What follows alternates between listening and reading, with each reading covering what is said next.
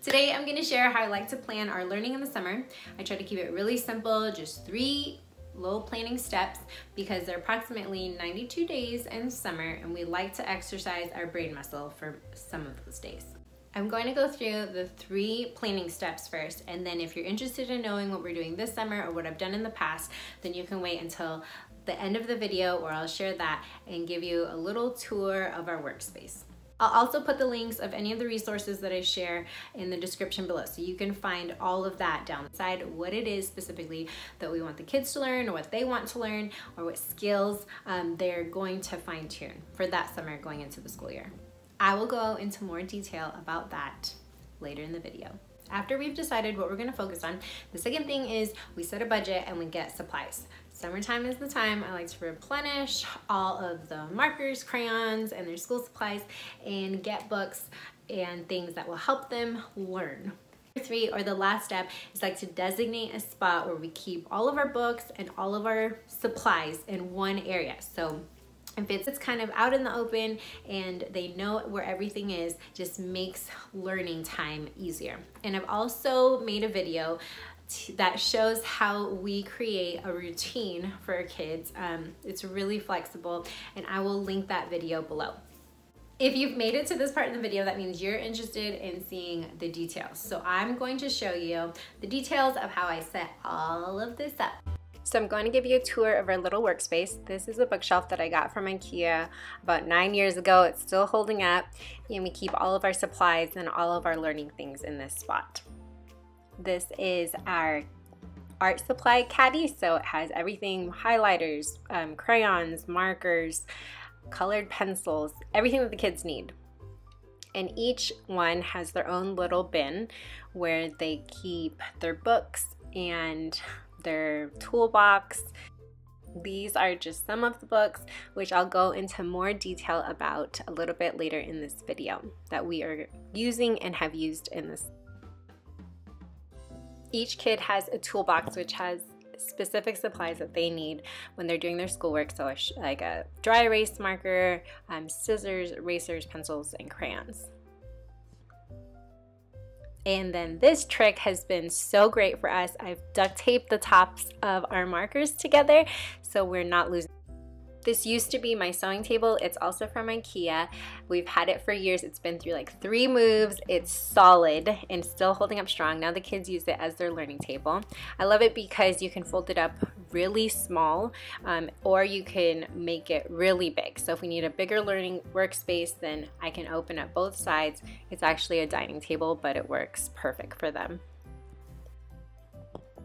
We made these art hangers ourselves. They're just pieces of wood that we attached wire to and clips so that they can hang up their artwork.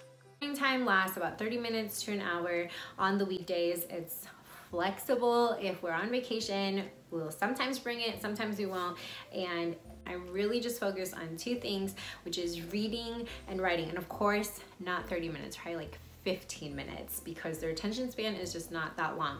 But those are the 2 big things that I focused on in the summertime with them, because I feel like if they could read and if they could write, then they will have an easier time with all of the other subjects.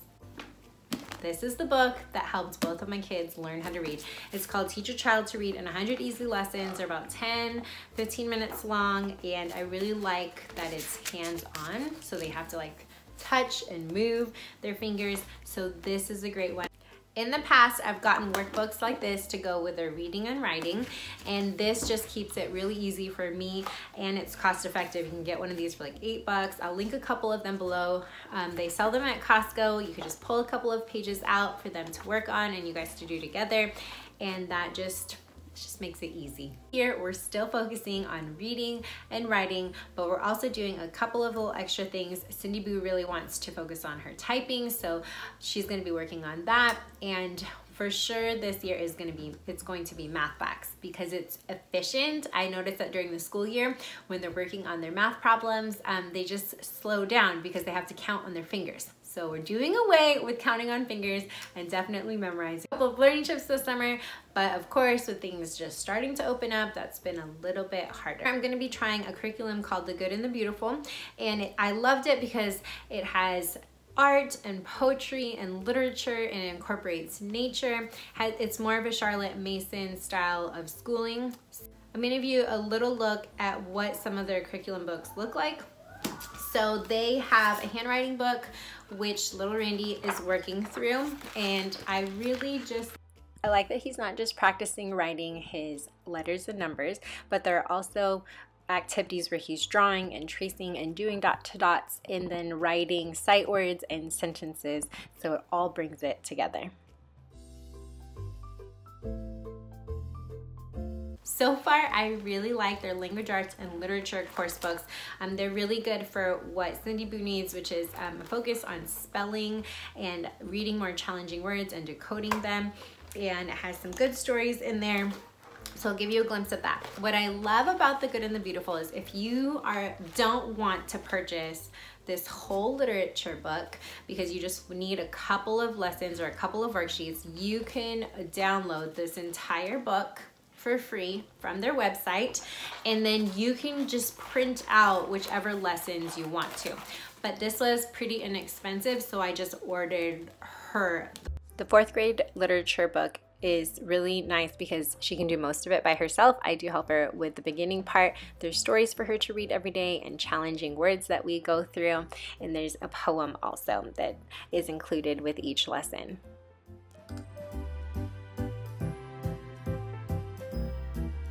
The level 1, it was a little bit more pricey for something just for summer. So what I've been doing with the little guys is I highlighted the lessons that I wanted to do with him, and then every Sunday I just print them out for him in his binder.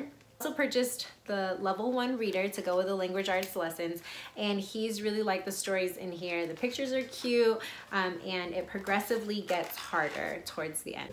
My only downside to this curriculum is I wish it had more independent practice for the kids. But aside from that, we've really enjoyed it. My favorite thing about summer learning is that there are no deadlines, we don't have to cover everything, and we kind of just work at our own pace. If you enjoyed this video or found it helpful, hit the like and subscribe button, and I will see you all next time.